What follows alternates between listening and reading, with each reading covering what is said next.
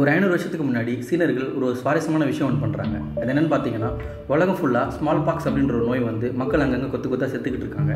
So அதிலேருந்து தங்களை பாதுகாத்துக்கிறதுக்காக சீனர்கள் ஏற்கனவே நோய் வந்தவங்க உடம்புல இருந்த அந்த கட்டியிலேருந்து வர சீழை எடுத்து புதுசாக பிறந்த குழந்தைங்களுக்கும் நோய் இல்லாதவங்களுக்கும் அவங்களோட நாசிலையும் இல்லை அவங்களோட கையிலையோ இல்லை உடம்புல வேறு ஏதோ ஒரு பக்கத்தில் இருக்கிற தோலை கட் பண்ணிவிட்டு அதில் இதை வைக்கிறாங்க.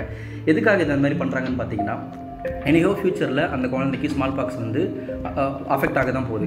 ஒருவேளை இந்த மாதிரி பண்ணுறதுனால அந்த குழந்தை தன்னோட உடம்புல நோய் எதிர்ப்பு சக்தி உருவாகி அதுலேருந்து பொழைச்சிக்கிச்சுன்னா ஃப்யூச்சரில் கண்டிப்பாக அந்த குழந்தைக்கு வந்து ஸ்மால் பாக்ஸே வராது. இன்கேஸ் அந்த குழந்தை இவங்க இப்படி பண்ணுறதுனால இறந்து போச்சுன்னா நிச்சயமாக ஸ்மால் பாக்ஸ்னால ஃப்யூச்சரில் வந்து இந்த குழந்தை வந்து இறந்துடும்.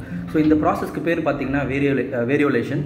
இதை பற்றி சீனர்களுக்கு அது பண்ணுறதுக்கு பேர் வேரியோலேஷன்றதெல்லாம் தெரியாது. அவங்க ஒரு பழங்கால அவங்களுடைய முறையில் வந்து செஞ்சுக்கிட்டு இருந்தாங்க. இது நடந்து கிட்டத்தட்ட ஒரு 200 வருஷத்துக்கு அப்புறம் யூகேயில் எட்மின்ஸ்டர் அப்படின்ற ஒரு கிராமத்தில் பெஞ்சமின் ஜஸ்டி அப்படின்னு ஒரு ஃபார்மர் இருக்கார். இவர் ஒரு வித்தியாசமான விஷயத்தை வந்து கண்டுபிடிக்கிறார். என்னென்னா, அவர்கிட்ட மாட்டிலேருந்து பால் கறக்கிற வேலை செய்கிறவரோட சர்வன்ட்ஸ் 2 பேருக்கு வந்து ஸ்மால் பாக்ஸ் இல்லை. ஆனால் அவரோட கிராமத்தில் ஆல்மோஸ்ட் எல்லாருக்கும் வந்து ஸ்மால் பாக்ஸ் வந்துருக்கு. ஸோ இவர் என்ன பண்ணுறாருன்னா, இந்த மாட்டோட தொடர்புடையதுனால தான் அவங்களுக்கு வந்துட்டு ஸ்மால் பாக்ஸ் வரல அப்படின்றத அவரே வந்து அசியூம் பண்ணிக்கிட்டு மாட்டை வந்து ஆராய்ச்சி பண்ணுறாரு. அதில் இந்த மாடுக்கு கவு பாக்ஸ் அப்படின்ற ஒரு நோய் ஒன்று இருக்குது. இந்த கவு பாக்ஸ்ன்றது ஸ்மால் பாக்ஸ் மாதிரியே இருக்கிற ஒரு வைரஸ் நோய் தான். ஆனால் அது வந்து மாடுகளுக்கு மட்டும்தான் வரும். ஸோ இந்த மாட்டோட பால் கறக்கிற அந்த மடியில் இவர் ரிசர்ச் பண்ணும்போது அதில் அந்த அம்மை நோய் மாதிரியே ஒரு சீல் மாதிரி ஒன்று வடியுது. அந்த சீல் எடுத்து அவங்க மனைவிக்கும் 2 குழந்தைங்களுக்கும் கொடுக்குறாரு. கொஞ்ச நாளுக்கு அப்புறம் அவங்களுக்கு ஸ்மால் பாக்ஸ் வரவே இல்லை. ஃப்யூச்சர்லேயே அவங்களுக்கு ஸ்மால் பாக்ஸ் வரல. ஸோ இந்த விஷயம் வந்து அந்த ஊரில் எல்லாருக்குமே தெரியுது. நிறைய பேர் வந்து அவருக்கு அகெயின்ஸ்டாக வந்து பேசுகிறாங்க.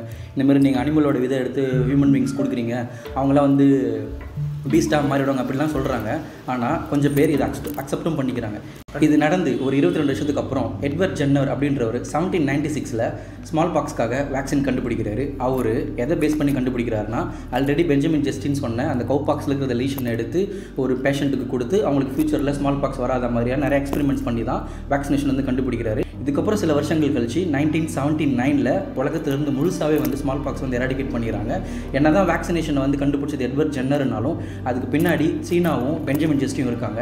இந்த வேக்சினேஷன் அப்படின்ற ப்ராசஸ் எந்த நேம்லேருந்து எந்த பேர்லேருந்து வருதுன்னா, லாட்டின் லாங்குவேஜில் வேக்கா அப்படின்னா கவு. ஸோ இது மாட்டிலேருந்து தொடர்புடைய இருக்கிறதுனால இதுக்கு வேக்சினேஷன் அப்படின்ற பேர் வச்சாங்க. இதுக்கு இன்னொரு காரணமும் இருக்குது. வேக்சினியா வைரஸ் அப்படின்றது தான் கவு பாக்ஸ்க்கு வர வைரஸோட பேர். ஸோ அதிலிருந்தும் இந்த பேர் வந்து வந்திருக்கலாம்னு சொல்கிறாங்க. ஸோ இந்த வேக்சினேஷன்ன்ற ப்ராசஸ் தான் பின்னாடி மருத்துவ உலகத்தில் மிகப்பெரிய மாற்றத்தை ஏற்படுத்துச்சு அப்படின்னு நம்ம சொல்லலாம்.